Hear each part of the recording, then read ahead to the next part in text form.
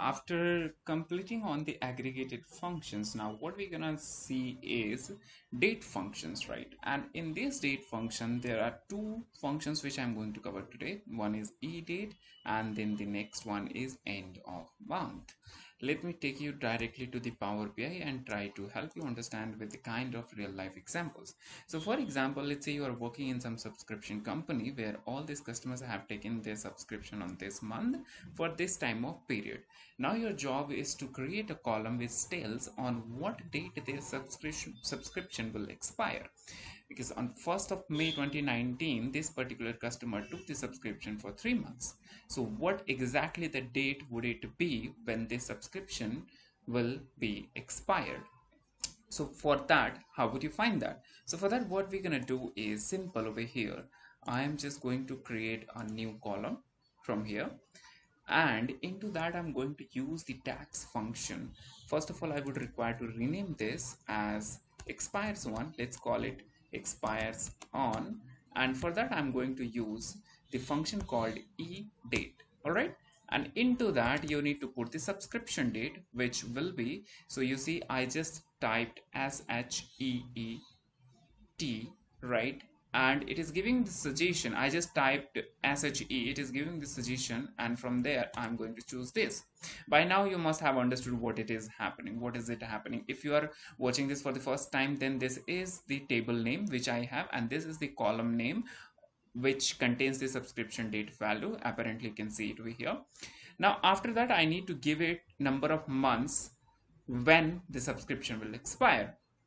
So, or number of months in normal cases, if you want to know certain date after a given number of months, then that's where you can use this function. So in the first parameter you need to give the start date, in second parameter you need to supply the number of months after or before which you want to find a date, right? So before as well as after. If you want to do it in before, you need to put minus along with the number of months. Okay, so let's say I want to find the date when this, after this period. Okay, so for that again I need to pick my table name and the column which contains the period. Okay, and now I just hit close the bracket and hit enter. You see what's gonna happen. So as soon as you hit enter over here, you got this value. All right, I can hear you don't like this format. So for that, what you can do is go in over here, and from here you can choose this format. Let's choose this one. Okay, there are n number of formats, you can choose whatever you like. Right now you see this was the subscription date, and this is the date when it is getting expired after 3 months, which means 1st of May was the subscription and 1st of August is going to be the expiry date. Same goes for all of the customers. In some of the cases, these customers have 6 months of subscription, some of them have 9 months of subscription, and the end date is coming accordingly. Alright, so this is how we can calculate a date after n number of, after or before n number of given months. Now let's try another problem statement. For example, on this date this subscription is getting expired, but I don't want to penalize the customer, so I want to say to the customer that okay, whatever the date your subscription is getting expired, last day of that month you can renew your subscription. So for that, how would you do this? So for example, it is 1st of August, so you want to ask the customer that feel free to renew your subscription before or on 31st of August. Same goes for each of them. So how do you fix that? So for that, again we are going to create a new column, and this time we will name that column as renew date.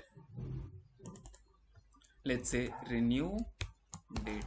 Okay, but what about the function? Which function should you use for that? So for that we got the function end of month, and again here you need to provide the subscription date and the period when after which you want to find a date, right? So for that again I'm going to use sheet 1 and period over here.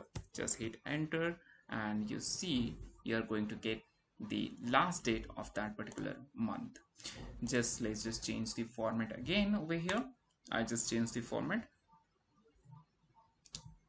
All right, so here you see 1st of May was subscription date. The subscription expires on 1st of August, and we are asking that you must renew your subscription on or before 31st of August. So this is how you can use end e date and end of month function in your walk. Thank you very much for watching.